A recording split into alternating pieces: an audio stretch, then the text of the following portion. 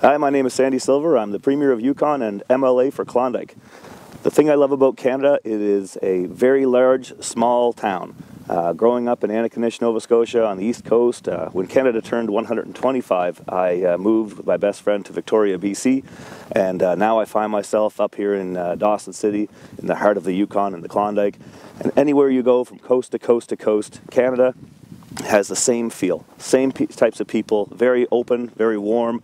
On a beautiful winter day like this in Klondike, it's a very warm community, and what I love about Canada is the mosaic of these small communities. You come from everywhere and you're accepted.